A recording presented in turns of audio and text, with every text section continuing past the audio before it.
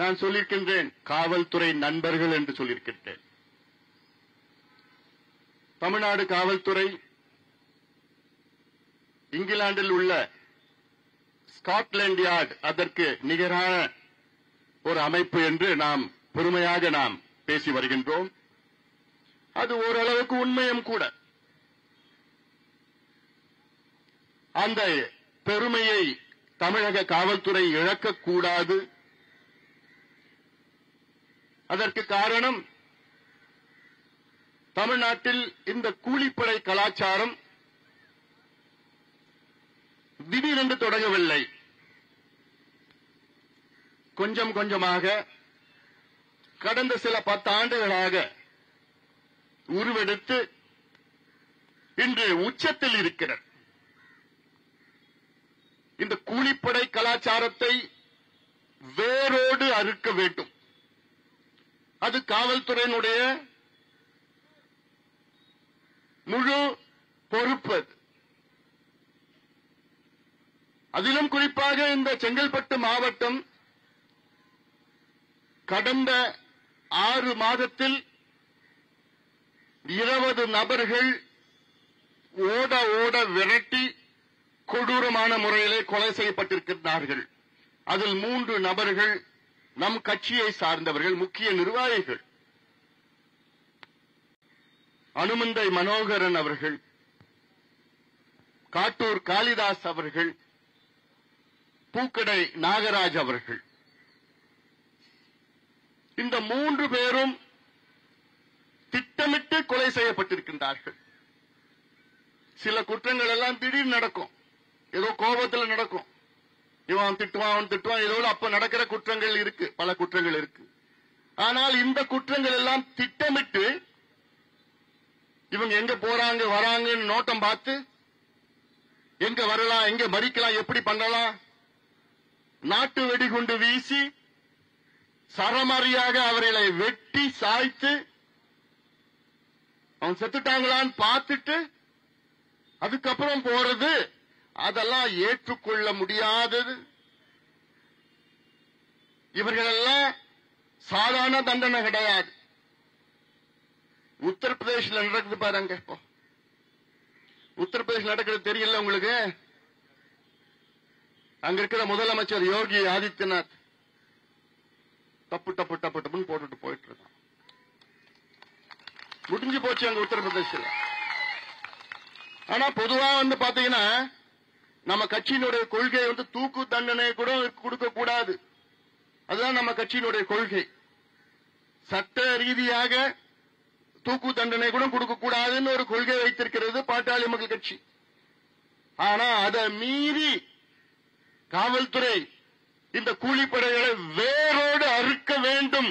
அதுக்கு நீங்க என்ன செய்ய முடியுமோ செய்யுங்கன்னு சொல்ற அளவுக்கு இப்ப போயிட்டு இருக்கிறோம். ஏன்னா இந்த கலாச்சாரம் தமிழ்நாட்டை சார்ந்த கலாச்சாரம் கிடையாது.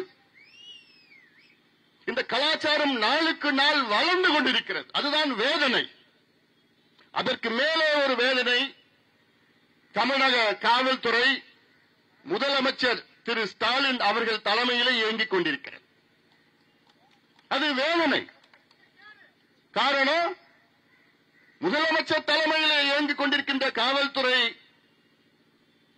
அவங்க கீழே பாத்தீங்கன்னா சட்டம் ஒழுங்கு இப்படி இருக்கிறது. 6 மாதத்திலே இந்த ஒரு மாவட்டத்தில் மட்டும் 20 கொலைகள், திட்டமிட்ட கொலைகள்.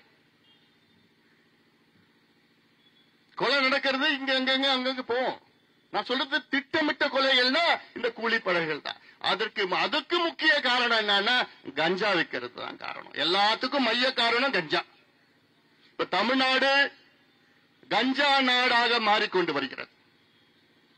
எங்க பார்த்தாலும் கஞ்சா வித்துட்டு இருக்கிறான். இந்த கூலிப்படை எல்லாம் எப்படி கொலை பண்றான்? எங்க தைரியம் வருது? யார் தைரியம் கொடுக்கிறது? கஞ்சாவும் சாராயமும் கொடுக்கிற தைரியம் தான். அவங்கிட்ட கஞ்சா கொடுத்துட்டு சாராயத்தை கொடுத்து கையில ஒரு 5000 ரூபாய் கொடுத்தா போட்டுட்டு வரோம். அவ்வளவு மோசமா போயிடுச்சு. இந்த கலாச்சாரத்தை தமிழக அரசு, காவல்துறை தயவு தட்சணை பார்க்க கூடாது. வேரோடு ஒழிக்க வேண்டும், அழிக்க வேண்டும். உங்களுடைய கடமை அது. நல்ல அதிகாரிகள் காவல்துறையில் இருக்கிறார்கள். அஸ்திர கார்கன் இருக்கிறார், தர்மபுரியில எஸ்பியா இருந்தார், மிக சிறந்த அதிகாரி. பிறகு மத்தியில சிபிஐக்கு போயிட்டு இப்போ தென் மண்டல ஐஜியாக இருக்கின்றார், பொறுப்பேற்றிருக்கின்றார்கள். இப்ப தென் மண்டலத்தில் பாத்தீங்கன்னா இது போன்ற குற்றங்கள் அந்த அளவுக்கு குறைந்திருக்கிறது. அவரை போன்ற இன்னும் பல அதிகாரிகள் காவல்துறையில் இருக்கின்றார்கள். அவர்களுக்கு முக்கியத்துவம் கொடுங்கள், அரசியலுக்கு முக்கியத்துவம் கொடுக்காதீர்கள். இங்க இந்த மாவட்ட அமைச்சரோ பக்கத்து மாவட்ட அமைச்சரோ யாரு அவருக்கு வேண்டியோ அவர்களை போய் எஸ்பி ஆக அப்படியெல்லாம் வச்சிட்டு கூட நல்ல நேர்மையாக அதிகாரிகளை நியமனம் பண்ணுங்க. முதலமைச்சருடைய கடமை அது. ஏன்னா உங்க கீழே வருது காவல்துறை.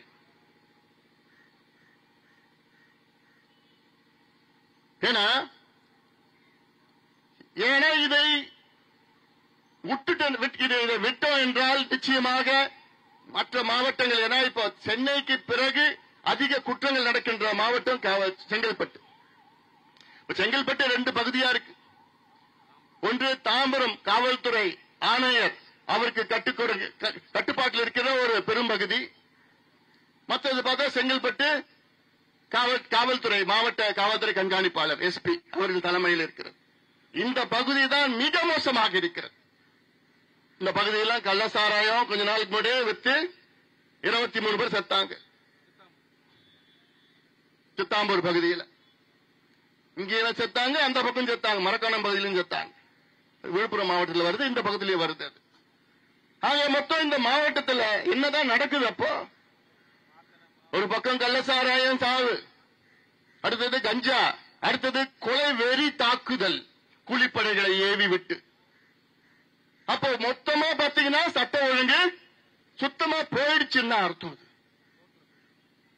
கொஞ்ச நாளைக்கு முன்பு பாத்தீங்க, நீதிமன்ற வளாகத்தில் நாட்டு வெடிகுண்டு வீசி அதுல சுட்டு இருக்கிறாங்க. அந்த சுடுற துப்பாக்கி கலாச்சாரம் நம்ம கலாச்சாரமா? இதனால இதெல்லாம் அடியோடு வேரோடு அறுக்க வேண்டும். இப்பயே நீங்க செய்யணும். இதை விட்டுட்டீங்க, வட இந்தியா போன்று பீகாரை போன்று தமிழ்நாடு மாறிவிடும். மாறிடுச்சுன்னா ஒண்ணும் பண்ண முடியாது. பெண்கள் எல்லாம் வீட்டை விட்டு வெளியில வர முடியாது, பெண்களின் ஆண்களே வர முடியாது. இதை முதலமைச்சர் அவர்கள் ஏதோ ஒரு பிரச்சனை என்று சொல்லி அதை ஏதோ மெத்தனமாக இருக்கக்கூடாது. இது உங்களுடைய பொறுப்பு. தமிழ்நாட்டில் நடக்கின்ற ஒவ்வொரு கொலைகளும் அதற்கு முதலமைச்சர் பொறுப்பு. ஏனால் அவர்களுக்கு இயங்குகின்ற காவல்துறை. நான் ஒவ்வொரு கொலை என்று சொன்னால் திட்டமிட்ட கொலைகள் சொல்கின்றேன்.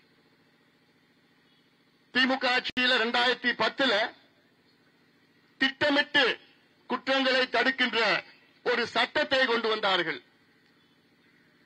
பிறகு அந்த சட்டம் 10 ஆண்டுகள் கிடப்பிலே போடப்பட்டு 2021 அதில் கொஞ்சம் மீண்டும் அதை கொண்டு வர முயற்சி செய்தார்கள். இன்னைக்கு வரைக்கும் அது கிடப்பில் இருக்கிறது அந்த சட்டம். ஏன்னா இப்போ மகாராஷ்டிரா, கர்நாடகா மாநிலத்தில்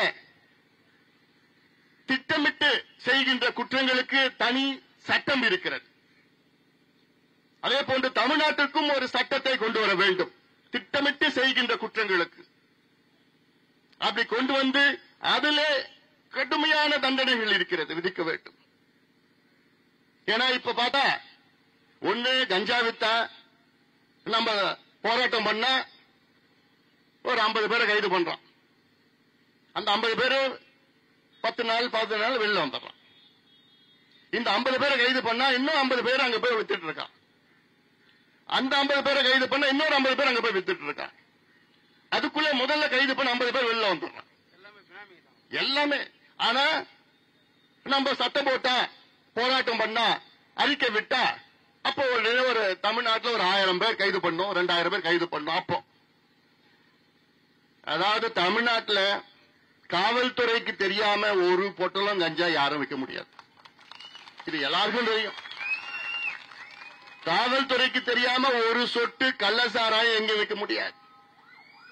நான் சொல்றது இந்த கள்ளசாராயம் இந்த காசுற சாராயம் மட்டும் கள்ளசாராயம் இல்ல. இந்த சந்து கடையில் வைக்கிறது பாரு, அதுவும் தான் கள்ளசாராயம். அந்த சந்து கடையும் காவல்துறைக்கு தெரியாம எந்த சந்து கடையும் யாரும் வைக்க முடியாது. அமைச்சருக்கு வருத்தம் வந்துடுச்சான். எந்த அமைச்சர்? மது விலக்குத்துறை அமைச்சர் முத்துசாமிக்கு வருத்தம் வந்துடுச்சான். என்ன வருத்தம் வந்துடுச்சு அவருக்கு?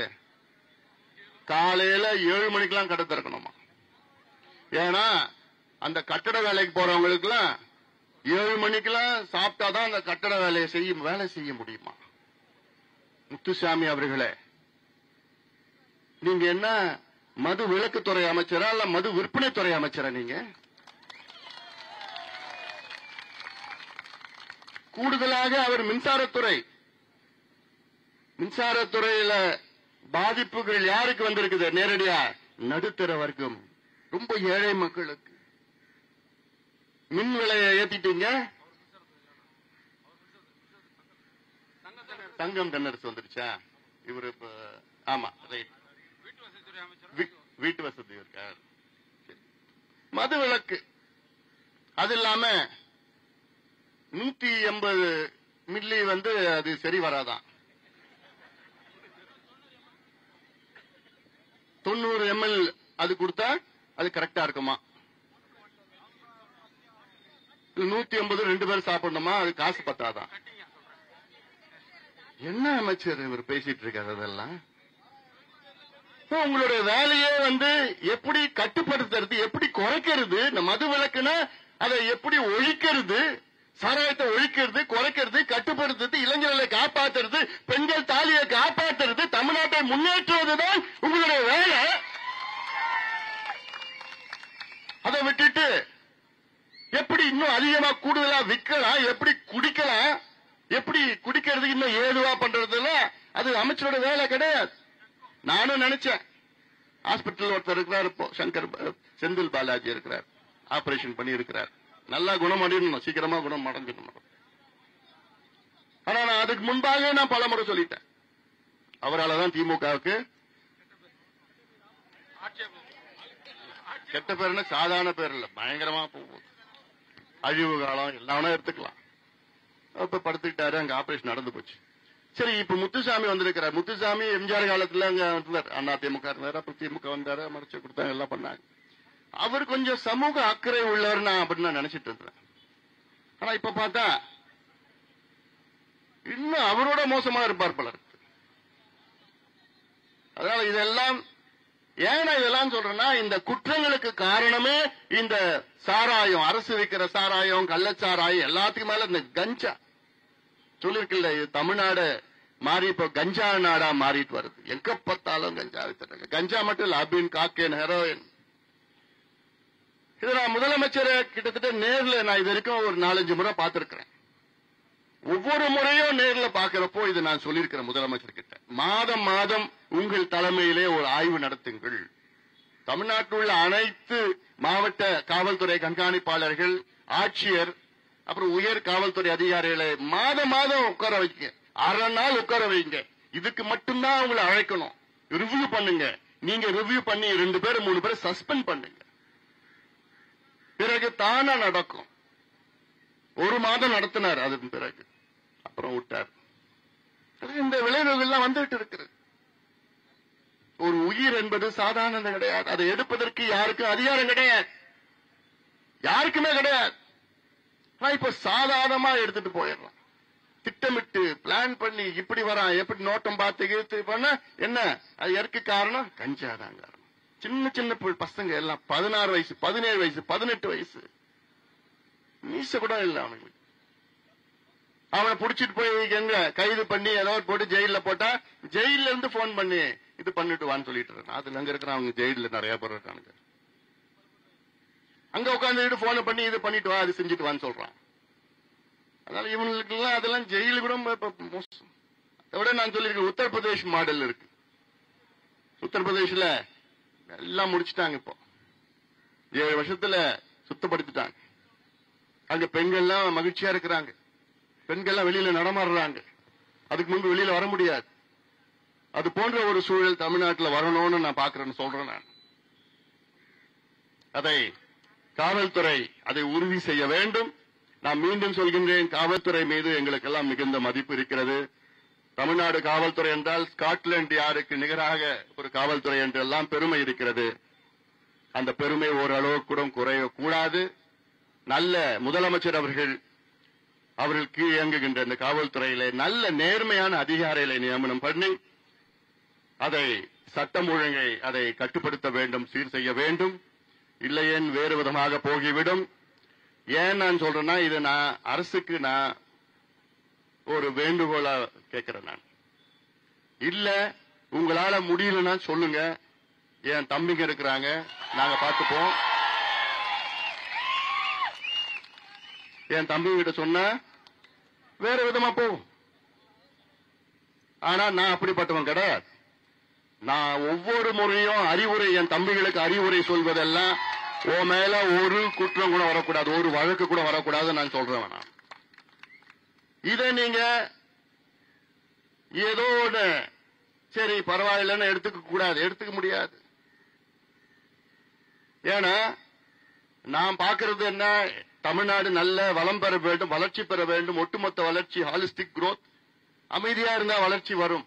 அந்த நோக்கத்திலே தான் என் தம்பிகளையும் என்னுடைய தங்கைகளையும் நான் வழி நடத்தி வருகின்றேன். ஒரு நிமிஷம் ஆகும் என்னால போடுறா கண் சொல்ல கூட வேண்டாம், கண் அசைச்சா போதும். ஆனா நான் அப்படி செய்ய மாட்டேன், அப்படி நான் செய்ய மாட்டேன் நான். ஏன்னா இப்ப சமீபத்தில் பாத்தீங்கன்னா அங்கங்கே அந்த ஒரு கோப உணர்வு இருக்கு. அங்கே பாத்தீங்கன்னா இங்க செஞ்சுட்டாங்க, அங்க பண்ணிட்டாங்க, இப்படி பண்ணிட்டாங்க, நம்மள குறி பண்றாங்க, குறி வச்சிட்டு இருக்கிறாங்க, அப்படி எல்லாம் ஒரு இருக்கு, உணர்வு இருக்கு, அந்த கோபம் இருக்கு. அந்த கோபம் வெடிப்பதற்கு முன்பாக காவல்துறை நீங்கள் நடவடிக்கை எடுங்கள், இதை கட்டுப்படுத்துங்கள். இல்லனா அப்புறம் நான் சொன்னாலே என் தம்பி கேட்க மாட்டான். அதனால இதெல்லாம் நாம் சட்டத்தை மதிக்கின்றவர்கள். அந்த வகையில தான் என்னுடைய தம்பிகளையும் என்னுடைய தங்கைகளையும் நான் வழி நடத்தி வருகின்றேன். முதலமைச்சர் அவர்கள் சிறப்பு கவனம் செலுத்தி இந்த கூலிப்படை கலாச்சாரத்தை ஒழித்து திட்டமிட்ட குற்றங்களுக்கு புதிதாக ஒரு சட்டத்தை வருகின்ற கூட்டத்தொடரிலே கொண்டு வர வேண்டும். இல்ல ஆர்டினன்ஸ் கொண்டு வாங்க, அதுக்கு அவசர சட்டத்தை கொண்டு வாருங்கள். அது இல்லாமல் திட்டமிட்ட குற்றங்களுக்கு ஒரு சிறப்பு உளவுத்துறை இருந்தது, அதை திட்டமிட்டார்கள் அமைக்க வேண்டும் என்று, அது கிடப்பிலை போடப்பட்டிருக்கிறது.